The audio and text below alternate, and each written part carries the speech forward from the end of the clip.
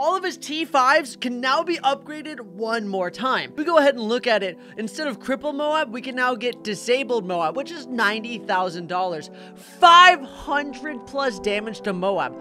Ultra Sniper, Elite Assassin, and then eventually the bottom fourth path, which goes to Unholy Retribution, made by Porygon Z. I'm a fan of the Sniper Monkeys. They're fun to use. They're just nice. The global range, little bit slow to start. And we can immediately go for X-ray vision. Allows the Sniper Monkey to see through all obstacles. Okay, that doesn't really matter. I think we just go faster firing for now. I'll probably have to get banana farms just because, like, I mean, getting T6 towers are going to be really expensive. Okay, I'll put my banana farms over here in the bushes. I'm really excited for this Ultra Sniper. All snipers get 2 times attack speed. That means every single sniper now shoots 2 times as fast. So yeah, we definitely want to get that relatively quickly, if not like the first thing that we get, because I feel like that's what's gonna make it just so much stronger. All right, I'm gonna get even faster firing on this guy so he can just start going crazy on these balloons. Look at him go. I think Sniper Monkeys are great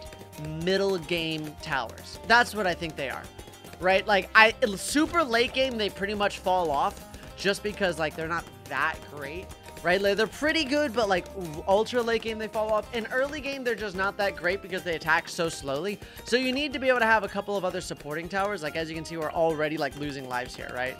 Like, oh, wait, no, we didn't actually lose a single life. That's crazy. Does more damage, pops lead balloons, and increases shrapnel popping power. Overall, goated. One thing that I really like about snipers is they complement each other really well. And that's the one thing that I think is really important with towers, is having each like path be able to work well together, like synergize, right? Fly Drop does really well at dealing with large groups of balloons, right? Like large swarms of them, but really bad at single target damage. Whereas Top Pass Sniper Monkey is goated at single target damage, right? Like, that's all he does, but swarms of balloons, he ain't gonna be able to cut it out, right? So you put these two menaces together and you can defend pretty much anything. Let's take a look at this new Sniper Monkey. X-ray vision allows the Sniper Monkey to see through all obstacles. Okay, that's amazing. So that makes this Sniper Monkey insane on certain maps. Like, some maps you just can't use Sniper Monkeys, but I bet this would actually make him broken on certain maps. So incendiary bullets. Sniper bullets set balloons on fire and can pop lead. So that's pretty epic already. Let's get another central market because we have $26,000. And so impact rounds. Bullets push back balloons, do +1 damage, and crit every 10 shots. All right, I feel like we want this guy to target strong. Look at that. Oh, look at it. Does push back balloons. And it sets them all on fire. Okay, that's really strong, actually. Next upgrade is Burst Rifle. Let's see what this Burst Rifle is all about. So Burst Rifle shoots 2 sniper bullets in quick succession, and bullets shock balloons. Does it have like, oh, I'm looking for a shock effect here. You can kind of see it where it like bounces. Oh, that's so cool. You can see the bounce effect with it. I don't know if it's this guy bouncing or not. All right, this is probably going to be like a huge waste of money, but I want to just see what this guy does on his own time. So do we want to give it faster firing? I feel like, let's see, slow bleed sniper. Sniper's bullets now gradually bleed balloons, increase damage for bigger balloons, and shoots +1 bullet per burst. Burn, shock, and knockback are more powerful. I think we want to mix this with just faster firing. I just want to see, I'm going to sell these and see how they do. Holy cow. So he's really bad. He's really bad against large swarms of balloons. So that's definitely where you want to be able to have good old supply drop. So supply drop does it, but look at this. He actually puts the balloons on fire. Having him attack strong is pretty... Wait, what happens if we just have him target first? Is that the play? I think just also having him target strong is a better option. Look at this. He just like puts them all on fire. I like that. Okay, so that was definitely a huge waste of money, but I kind of felt like it was important to see what that does. Let's get all of the T4 snipers, actually. So let's have them all down. I guess we can put this guy over here. So faster firing, even faster, semi-automatic, full auto rifle. And what is better? Full metal jacket. Do we want single target damage? What is the final full auto? Elite assassin. 66 faster attack speed, 6 Moab damage, and leaking lives makes the sniper attack 5 times faster for 10 seconds. Man, shrapnel could be pretty crazy for this. But large... I really feel like Full Metal Jacket's actually going to be the play here. And these guys are just going to go insane. So Elite Sniper. So now we have to get Ultra Sniper, which is $72,000. So all snipers get 2 times attack speed. Ability gives 2 plus 2,500 cash, has 25% cooldown, and activates all other supply drop abilities. I kind of want to just get like a row of them. So we'll just get a couple of these. It's already going to get crazy. Having all of these supply drop snipers are going to be epic. Okay, we are getting no more supply drops. I guess I'll just use this. $3,000. All right, let's save up now. It's time for the Ultra Sniper. Do we get all of the T5s first? I think we should get each T5 or each T6 in a line, in a row. So how much money do we get when we use this ability? We're at $40,000. So it gives us like $10,000. That's pretty cool. I really hope that this Ultra Sniper thing actually gives all of them 25% cooldown, because that's a lot of money. And also 2 times attack speed for all snipers is an insane upgrade. We're about to get it as well.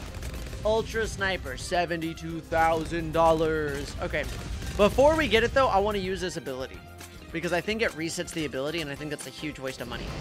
Nice. Okay, so Ultra Sniper, let's go. Whoa, he looks sick. He's like red. I love that. All right, so now all snipers get ×2 attack speed. So this one just comes off cooldown way faster. And then how much money does it give? 5,500.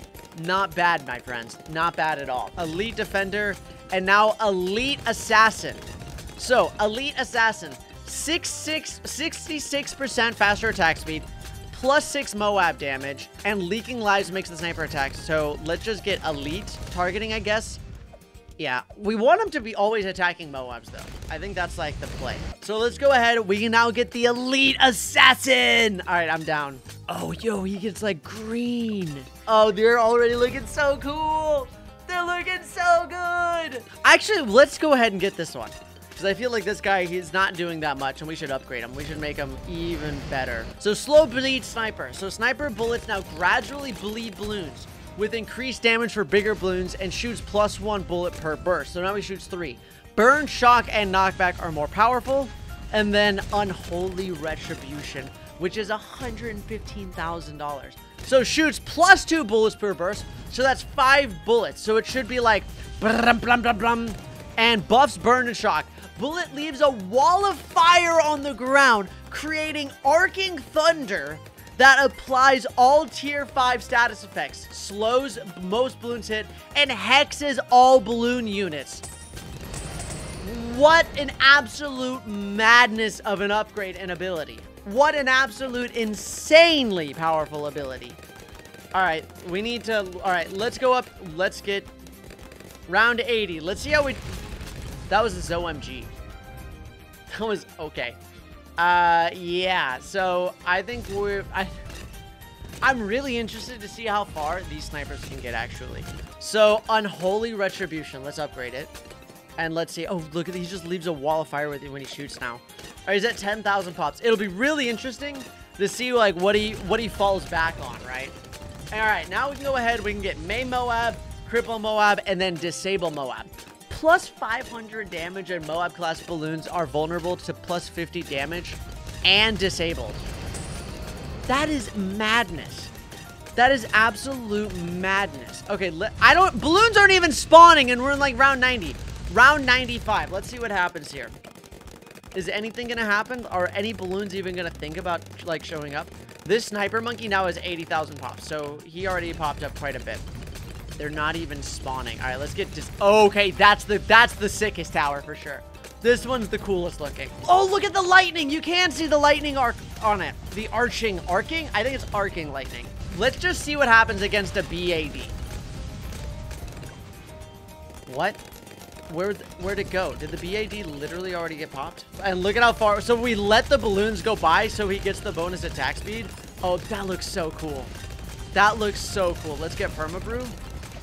Nice. Is he gonna be able to look at this? Oh my gosh, it's so good. So the arc lightning, look at this. Look at, they let the balloons by and then, oh, no way. Since we have a problem with ceramics, we need to change this Elite Assassin. I know it sounds crazy, but I actually think we need to take this elite assassin and give the elite assassin shrapnel shot. Let's try that out. Let's see if the elite assassin with shrapnel shot can make a difference. All right, round 140, fortified BAD. It's gone. This sniper monkey's crazy. He has a Zeale's hex. He just hexes fortified BADs and they just pop. All right, fine. Round 200. Let's see how he does against this one. Ah. Oh. He annihilates it. Gone. No way. Are they gonna do it? Oh, come on. I'm done. Guys, if you enjoyed this, hit that like button, subscribe, turn on notifications, and we'll see you tomorrow for some more awesome content. Peace.